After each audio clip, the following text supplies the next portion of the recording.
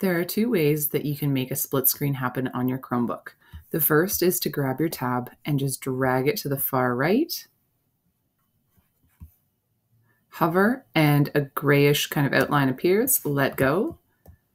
Grab the other tab, move it to the far left, a grayish tab appears, and then you've got that split screen. Your other option is in the full screen view. If you hold the Alt button on your keyboard and then push your square bracket button at the same time, it will move to a split screen.